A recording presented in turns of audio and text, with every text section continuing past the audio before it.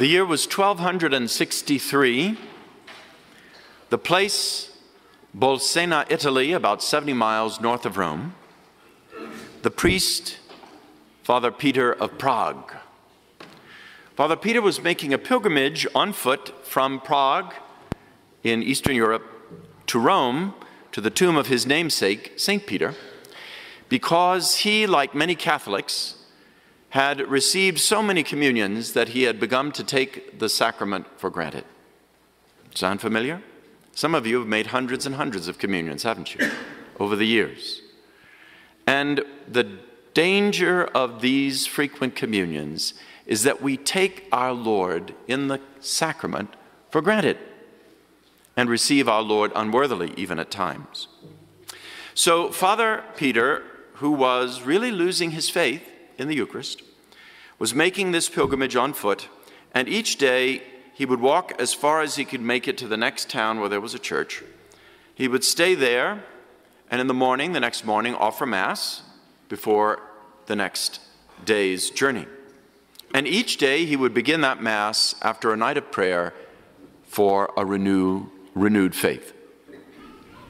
Well, here he was in Bolsena offering Mass, and as he prayed the prayer of consecration and lifted up the host, blood began to run from the host. And it fell down on the corporal, not a military personnel, but something we call the corporal, which is the cloth that you see here, that we place on the altar. Corpore means the body. So the corporal is the altar linen that receives the body and blood of Christ from heaven to earth. And now his corporal on the altar was full of blood. You can imagine the eyes of Father Peter, who no longer had any doubt about what the Eucharist truly is and who the Eucharist is. And interestingly enough, at the neighboring town, a beautiful hill town called Orvieto, the popes at that time would have their summer residence. So Pope Urban IV was in the neighboring village of Orvieto, and a runner was sent from Bolsena to tell the Pope about this extraordinary happening. Well, the Pope, once he heard this, gathered his entourage and said, "We're heading to Bolsena." Meanwhile, Father Peter and his entourage, with this miraculous cloth, now is making his way, and they meet halfway at a place called Ponte del Sol, or the Bridge of the Sun. And when the Holy Father was shown the corporal, he knelt down and said, "This is a true miracle of the Eucharist." And to celebrate this miracle, which would definitely help those who had their doubts about the true presence of Christ in our midst, the Holy Father called for the writing of a Mass to institute a feast day called Corpus Christi, Body of Christ. And he asked a young priest, a very devout young Dominican, to write the prayers and the songs for the Mass. You may have heard of him. His name was Father Thomas Aquinas. Yes, the patron of Catholic schools. The great St. Thomas is the one who wrote hymns like O Salutaris Ostia and the great Pange Lingua that we sing on Holy Thursday, and at benediction, the hymn with which we conclude. All of those written by St. Thomas. And so we've had this since about a year after that, 1264, to celebrate traditionally on the Thursday after Trinity Sunday. Thursday because that's the day of the Last Supper, right? Holy Thursday. So it was traditionally done on a Thursday, more recently transferred to Sundays so that more people could actually attend and celebrate this wonderful mystery. But you will have noticed, perhaps, that this past Thursday was the Feast of the Visitation of Our Lady, the 31st of May. It fell on that day. And I thought, what an interesting divine providence that we reflect on both Mary's visitation and God's visitation. Mary, yes, to her cousin Elizabeth to bring the good news that a Savior is now in her womb because of her yes at the Annunciation.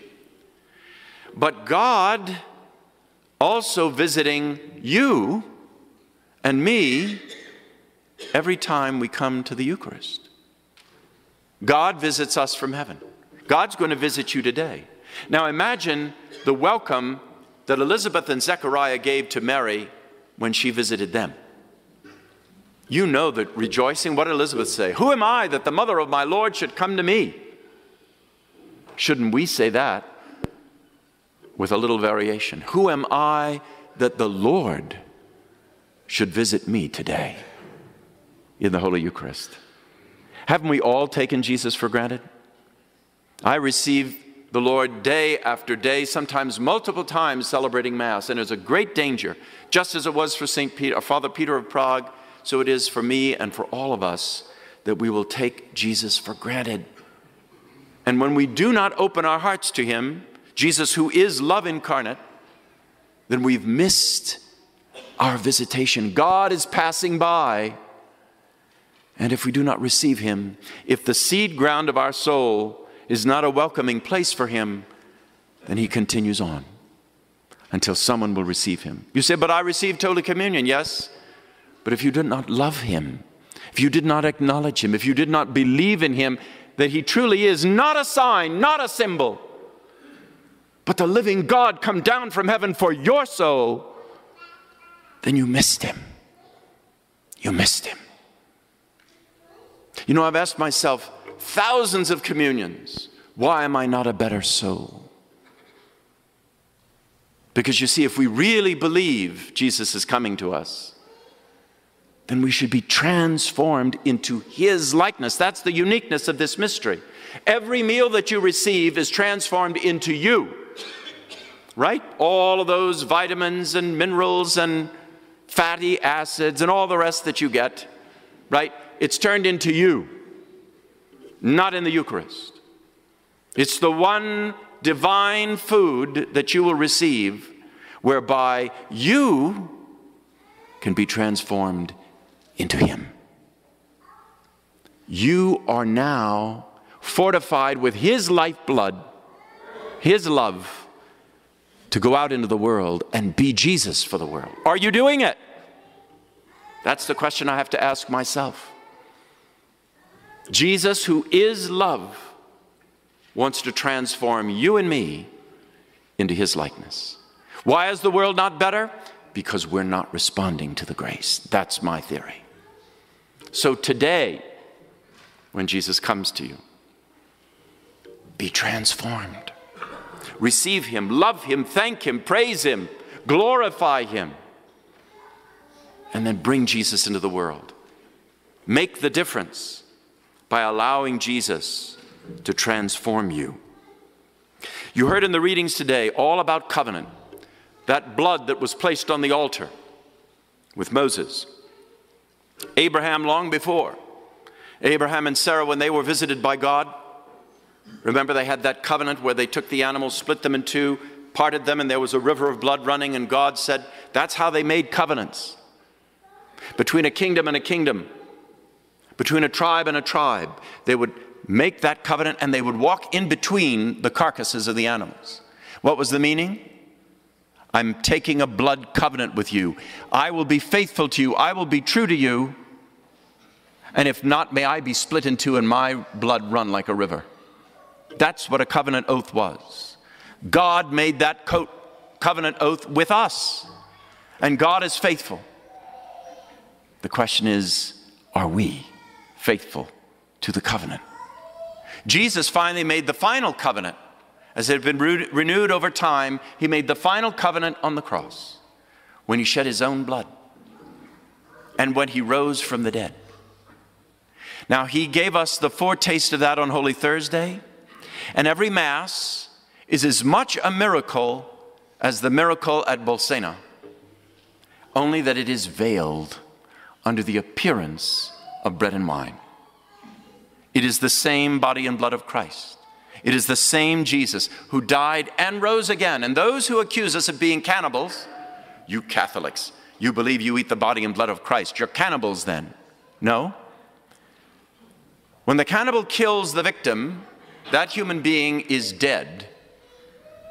And they take that dead body. you and I receive the living body of Christ, for he rose from the dead. Jesus died and rose.